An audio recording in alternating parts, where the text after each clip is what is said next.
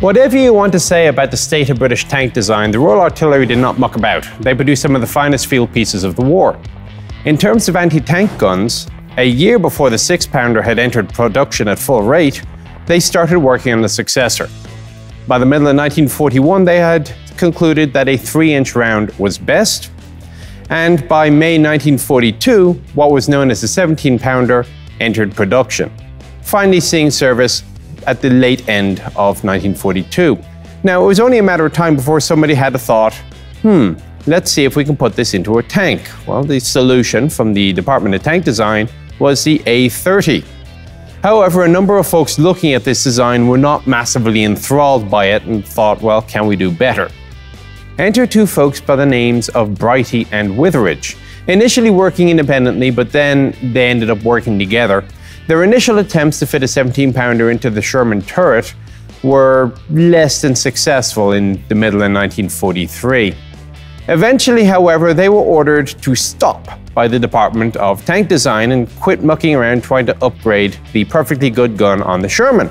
Now, David Fletcher intimates that this was probably actually just a little bit of protectionism. The DTD were worried about their own A30 design.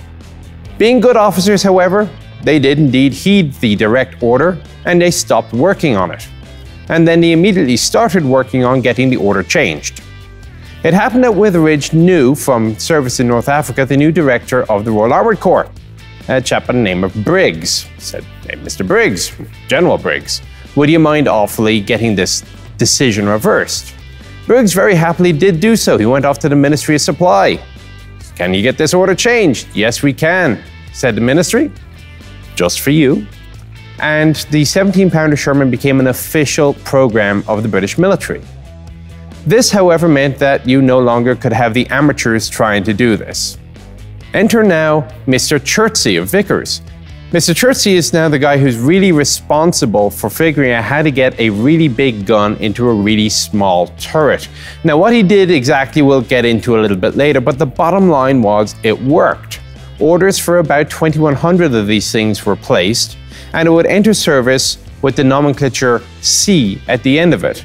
Most of us, however, will know it as the Firefly, probably the most famous of the various Sherman variants. We're still at Arsenalen in Sweden, and we're taking the opportunity to take a quick break from the Swedish tanks to check out the Firefly they have, because it's proven actually surprisingly difficult to get access to one that we can clamber around inside. Sweden, of course, never did use the Firefly. They simply got a couple for testing purposes, and they were nice enough to leave one lying around for us.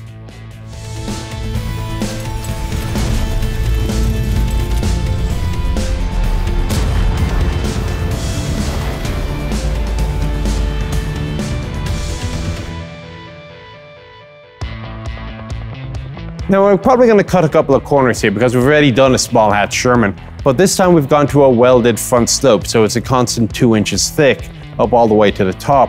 You can see the bulges for the driver and bow gunner's position. That is necessary basically to leave room for there to actually be a hatch for them. In order to reduce the vulnerability of these bulges, you would sometimes see welded armor plate in front of them. And this tank was originally equipped with it. However, it seems that when they were converting it from a trials vehicle back to a museum vehicle, the people doing the conversion thought it was something that the Swedes had added, so they chopped it off.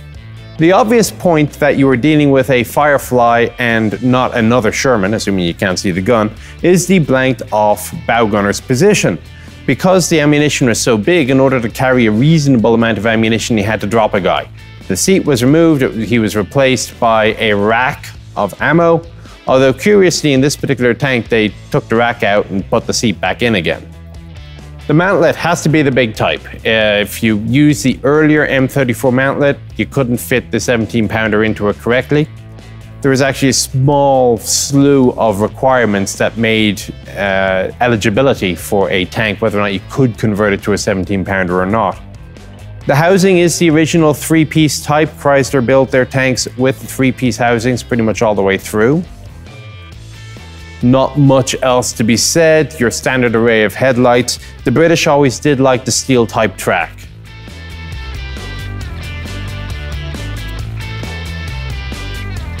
As you come around to the side, you can see the 2 armor panels for the protection of the ammunition.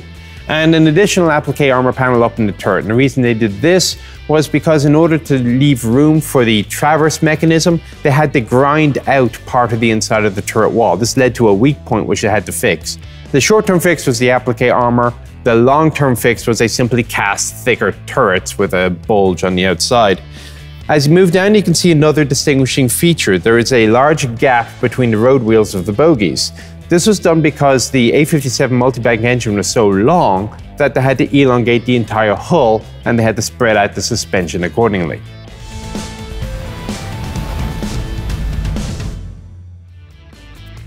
And so we get to Chrysler's A57 multi-bank engine.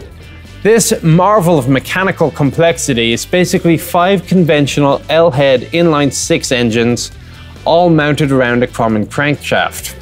Each engine has its own crankshaft. Gears are then used to match up with a single power output shaft. This has the flywheel and the clutch on it.